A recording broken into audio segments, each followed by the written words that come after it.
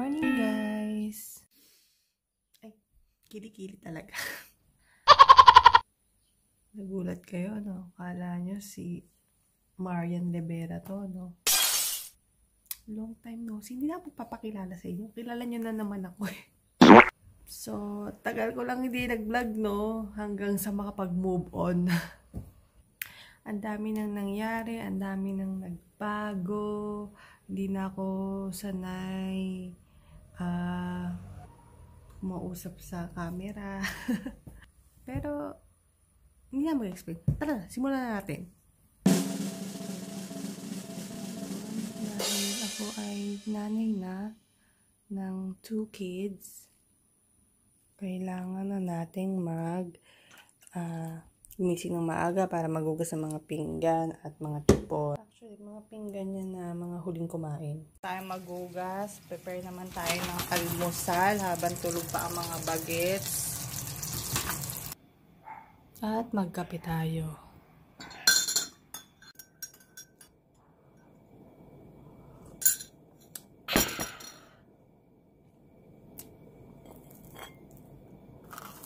Usually, ginagawa ko sa umaga, ganito, gigising ako ng umaga, tapos, gigising ako ng umaga, ng maaga, tapos,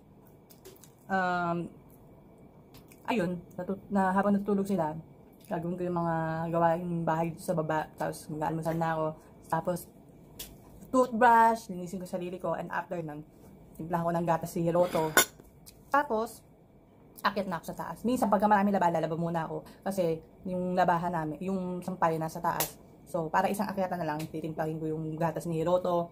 Tapos, kailangan malinis na dito sa baba. Tapos, bibit-bitin ko na yung mga nilabahan ko. Para habang nagsasampay ako, nagpapadidi ako. Ayun. So, kailangan, pag nanay ka, ganun pala talaga, no? Kailangan multitask ka. As in, para kang robot na enemerot. So, mamaya, ganun. Araw-araw ganun ang aking style dito sa bahay na. Tapos, minsan, pag wala namang masyadong magawa, malinis naman yung bahay, tapos, kunti lang naman yung labahan, hindi mo na maglalaban. Habang nag-aalmusal ako, teribidengwa kami ng aking family sa Pilipinas, kay Mami Pinti. Ayun, palaging ganun ang aking usual na ginagawa. Kasi, wala akong work ngayon, hindi ako nakapag-work kasi nga, may bibi tayo.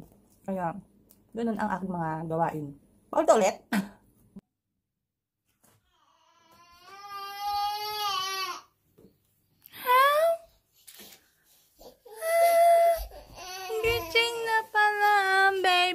Na meron ng teeth. Morning! Morning! Gising na. Inilagay kong gatas kanina. Ininom niya na. Ano, kulang? Tarinay. Good morning! Good morning!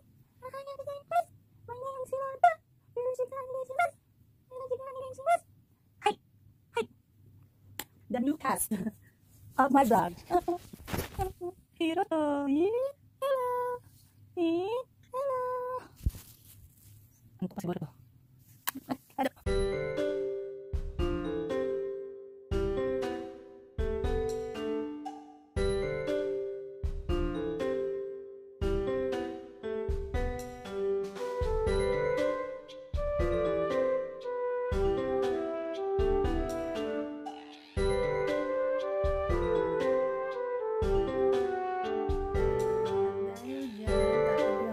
Si baby kasi mukhang gusto pa niyang matulog. Ang aga ko kasi nagising, kaya tulog muna kami ni baby. Nakalkal na naman niya, gusto niya mag-breastfeed.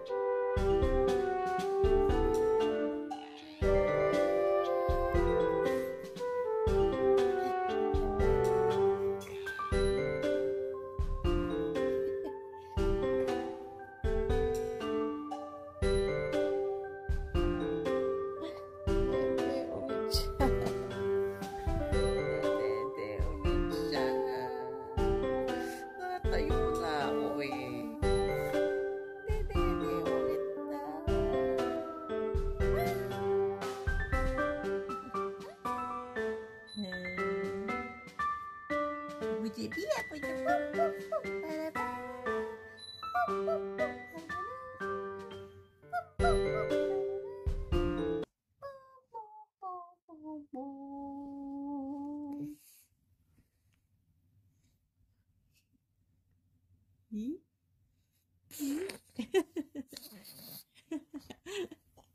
Naging socks. Pawis na pawis. Ayan, paborito niyang laruin yan.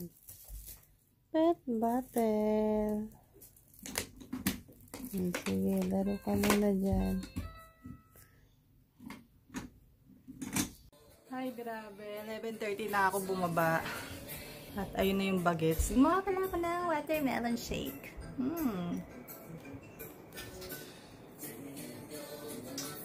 Habang yung isang bata doon ay nanonood ng Cocomelon.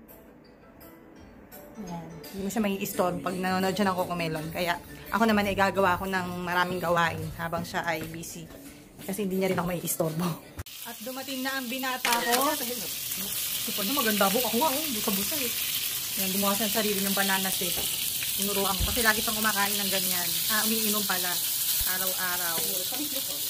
Ngayon, ginagawa ko naman din siyang gulay na favorite. Kasi ilang araw na rin niyang kinakain yung kaldereta. Hindi pa rin nauubos. Tinanghalian ko yung kaldereta. Ang 4 days na yata yun.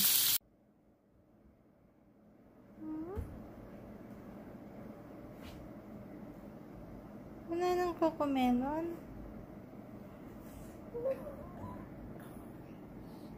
Pa-practice na siya maglakad-lakad.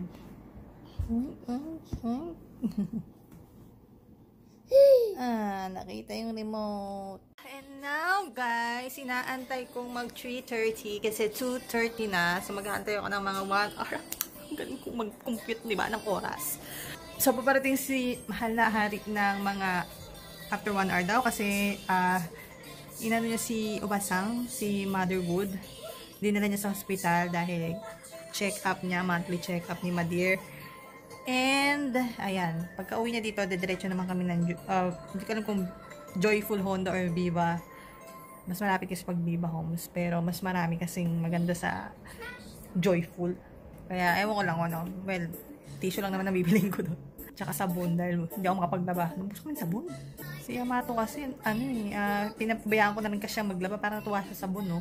Eh, nung nag-aano kasi siya, nag-e-sports siya. Ang sports niya kasi, ang sinalihan niyang club kasi dito sa school niya is, baseball. Baseball, yon. Kaya naman, sabi ko sa kanya pag uuwi siya, kasi maalikabok, mabuhangin, yung uniform niya, yung kanyang sapatot at medyat. Sabi sa kanya, idiretso niya na sa washing machine. So, ganun yung palagi niya ginagawa. So, kahit onti lang, ilang piraso lang yung mga damit niya, lalabahan niya yon. So, para matuto din siya at maging maswerte naman yung asawa niya sa kanya. At, ayun nga, nanibago ako, ang bilis maubos ng sabon kasi nga, ganun na yung pinapapractice ko sa kanya. Na every time na, halos araw-araw kasi is, meron silang, halos araw-araw kasi inaatin na niya yung club na yun eh, yung baseball niya. Kaya, talagang araw-araw din siya naglalaba. So, ayan. Nagulat ako, ang bilis maubos ng sabon. Kaya, eto, pamimili namin ng sabon panlaba ngayon, dadamihan ko na. Kasi, hirap din mamili dito eh. Wala naman tindahan na sari-sari store. Andito na kami sa Viva House. Kala ko naman, 1,480. Yamato Moko, Fudo Court, Ice Gatabero dati. Honto ni wag games tayo daki dyan. Dahil summer na, naglabas na ulit yung mga hanabi. Eh, walang hanabi ngayon dahil may corona. No, mal. Walang fireworks na magaganap kasi may corona. Last year din wala.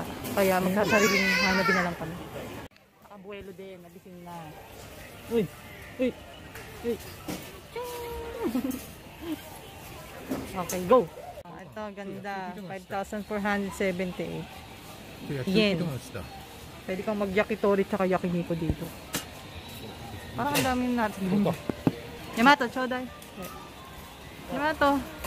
Yamato. Dari mitiru no? Ito, kore. Niseng rokudahachi. Ito. Pwede kang magsaing, tapos i-arrange mo lang 15 minutes, meron ka ng kanin. Hanggang 2 takal. Ang ganda. Tsaka kore, nanti daki kore man.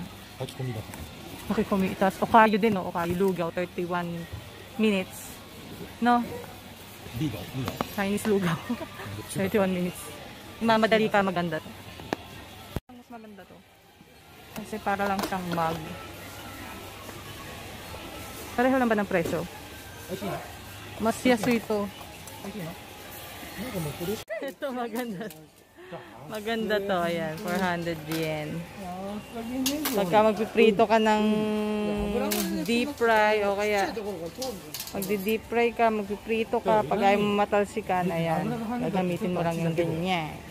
Si Yamato pag magpiprito ng itlog kasi takot. Takot eh. Mo naman, no? Ilang taon tayong hindi nagbablog ngayon, naakbayan na lang ako na ito. Ano ba? 同じ値段だから、これに氷入れて、直接水入れて、これに持ってかせれば。で、コップだけこうやって、コップでこうやって飲むんだ。Imbis na kulman daw, ibili kay Yamato, ito na lang daw. Cooler box. Lagay mo lahat ng mga inuin mo dito, Yamato. Pwede din din ay, hindi ka. Dito tayo magplantita ulit. Bibili ako ng snake plant eh.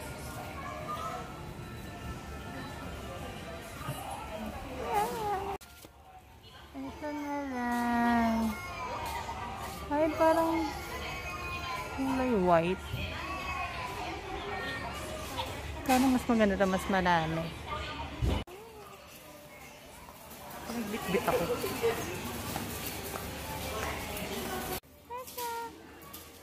頭が汚れちゃうの、泥で。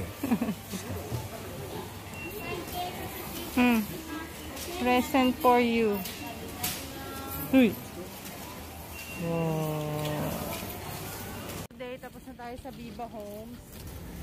Dahil malapit lang dito ang Sangki, pupunta tayo sa Sangki. Sangki. Hindi na ako sanay mag-vlog, oh. Tapos, Watara Mami Mato. Ay, nag-iba na yung pangalan niya. Naging nantukatap na. Dati Mami Mato yan eh. Ang gandang mamili dyan kasi maraming magagandang kami mamaya pupunta tayo. Muna sila sa Kuruma at magsha-shopping muna ang lola mo. Shall we begin?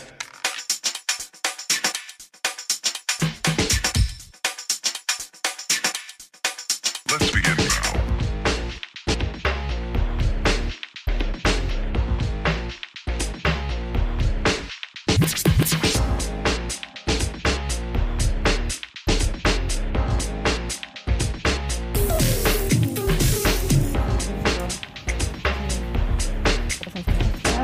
Dito kasi sa malapit sa amin.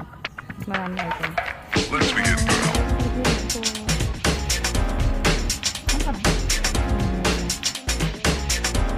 Guys, 900 yan. What is? Pang summer.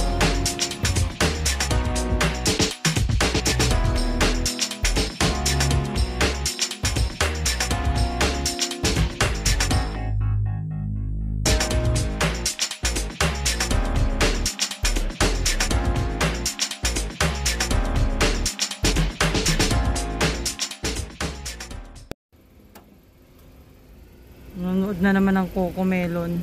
Doko. Ikaw! Next! Na tayo sa Biba Homes. Nandito na tayo sa grocery. Masarap mamili dito kasi lahat ng karne. Request ka girl. Na slice na gusto ko. Mga Philippine style slice ng meat. Dito mo mabibili. May paa ng manok dito. May buntot ng baboy. May pata. So, hindi na ako kailangan pumunta pa sa malayo para dayuhin. Kasi dati pumunta pa ako ng Honjo eh. Dito, meron ditong available. Dole.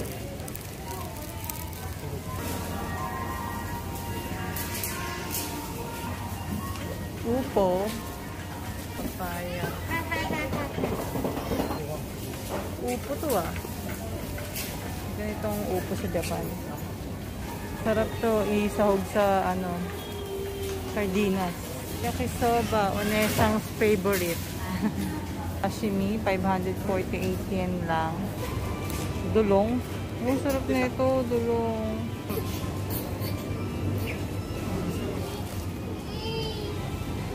Ito, steak. Bulugu ay isang dalo. Sa kaldereta nito. Ano to? Karga. Yun lang. Grabe, super mura. 561 na. Ganito na, oh. Karami. Ito, ang sinasabi ko, guys. Mura. Yan. Buto-buto. Spare ribs, 1,444 yen. Yung mga frozen nga lang siya. Pero mura. Ayan. Ito naman yung tuwalya. O, diba? Pag gusto mong magkare-kare. So, mga buto-buto. 632. Ganyan siya kalalaki. Ito naman, buntot ng baboy. Ito naman. Ayun, buntot ng baboy. Shout out kay Venice. Yayaya akong bumili ng buntot ng baboy. Ito naman, paa ng baboy. Ito naman, cartilage. Masarap yung pansinigang. Ito naman, dila ng baboy. Ito naman yung sinasabi ko sa inyo na paa ng manok ko, 392 lang. Ito, nasobrahan, palong ng manok. Kinakain ba to? Ito naman, itlog ng manok. Hindi pa ako nakakain ito, pero masarap itong i-adobo daw. Tinga ng baboy, pero kinat na siya. Pero meron akong nakita dito hindi pa nakakate. Ito pala. あれ耳あるんじゃない？うちの冷凍に。 434 lang. Tinga ng baboy. On the head. Bala kayong mag-barbecue, magbabarkada. Ayan o. Leto nga lang siya. Frozen nga lang siya, pero at least, diba? Ready to ihaw-ihaw na siya. Ne? Kasira.